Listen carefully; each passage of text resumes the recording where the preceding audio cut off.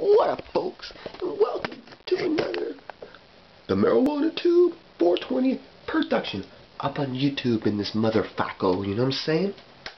Here we go, folks. We're going to start off with an old number 7, Jackie Daniels Tennessee whiskey, sour mash with some cola, 6%, 473 milliliter.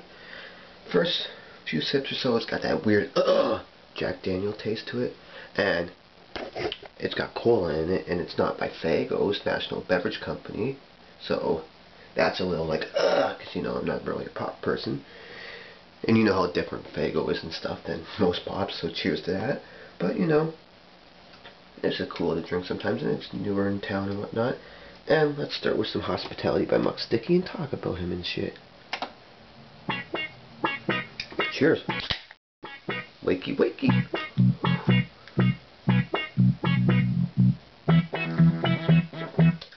Alright, first off, folks, when I finally got my order I made on the Super Bowl night, which was a couple weeks back, because how lots of people have to keep waiting because how there's so many orders apparently on his site that some people have been waiting a while. I knew nothing about the best of 5 that I got. Now his site has the best of 5 listed, and like I said, after best of 5, there's even 2 others listed. Do you know what they're about? Do you know if it's like new songs and different versions of old songs? What do you know? There's like Hanging With My Bud and something else, I think. I don't know anything about those CDs, but here's what I think of the first 5.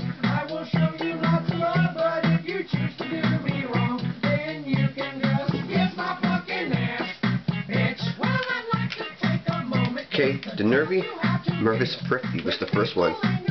Yeah, it's a nice CD. I liked it.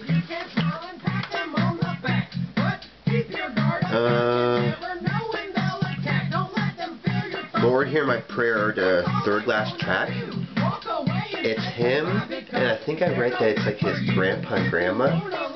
They did a couple songs together, but they were kind of like gospel-y, country style sort of thing. But he's got his Watermelon song on here. You can rock out a bit on here. There's Stoned at the Potluck Dinner, the original version of Me. I like that version, but I prefer the other version. And if I'm not mistaken, the very first time I ever heard Muck Sticky, whenever that was, I think it was the second Me version. Because that's what happens. Some of his CDs, he'll do the same song again. The title might be the same or a little different, and then it's like the music and the lyrics that change a bit. But this is a good CD. Then the one that came next.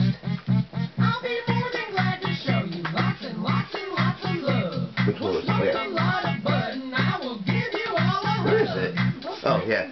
Then the next one that came out was the Sticky Muck. Oh, that's a good CD. We Shall Rise, again, is with his grandparents.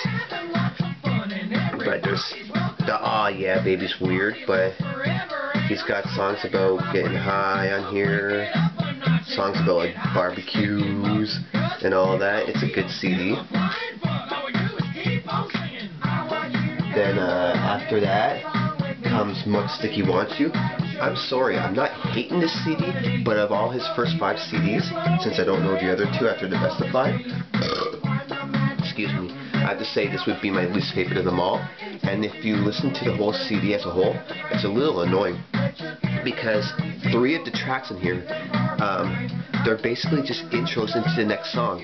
So it's the same music, same kind of talking, just some of the words are changed a bit, and there's always like a joint or blunt being lit, and then they agree with what the thing said after they're smoking it, and then they're like, yeah. So Let's Go is basically, they're just like, what do you want to do today? Blah blah blah, watch wrestling, blah blah blah, this, that, let's go fishing, yeah. And then they're going into a song about fishing. Then Rise and Shine after fishing, same music as Let's Go, basically same skit but talking about food, and then it leads them into cereal time. And then track 12 is called Let's Have A. Again, same music, basically same skit, and then you go into a song about barbecues. What are you doing for time? Oh, okay. So when you hear this whole CD as a whole, it's a little bit annoying how a lot of the tracks are very similar and basically the same thing, just a few words changed, and they're just like these little intros into the next track. But if you're going to listen to Muck Sticky songs, you gotta hear them as a full for the CDs. But I'll say this was my least favorite of the first 5, but it was still good. And a lot of the CDs are only about 40 something to 50 some odd minutes long. Cheers again, folks. So again, it's a little annoying and my least favorite, but it's still good. And what I finally listened to last night, Bubbling Cove, that we got some of it on right now. Good CD. But I always thought Hold It In was going to be a song about like, hold your head of weed in. Nope. It's basically a song about like chicks farting. I know. But yeah, this is a good song, CD. We just played Hospitality. We're listening to some Homie. Oh, yo, fuck that. You guys gotta hear some of Keep It Clean with a K for clean. And Lil Sally Ho Ho is just like they're whistling to a beat. It's really short. But yeah, this has the High Time song. Good shit. And then, what came after that? And then, Muck Sticky's my friend! That's my favorite one of them all of the first 5. Woo! You gotta hear this one. It's really rockin', and yeah, when I listened to this one a couple days back, I was kind of like dancing around a little bit. It's just, man, Muck Sticky CDs, but smiles on your face. Sometimes you're laughing and stuff. Oh, it's good fucking times, folks. But this was my all-time favorite one of the first 5. And this was my least favorite of the first 5. Enjoy a few more tunes, folks. And peace out. Goodbye. Stay positive, stay happy, stay peaceful. If you swear, if you smoke pot, if you take mushrooms, whatever, as long as you're not doing stupid hard shit, the point I'm making is you can be a pothead and still be successful and still be a good person. If you're like me and some people are hating on you for doing it and making you feel like you're evil and shit and whatnot, fuck them, they're wrong. Keep it up.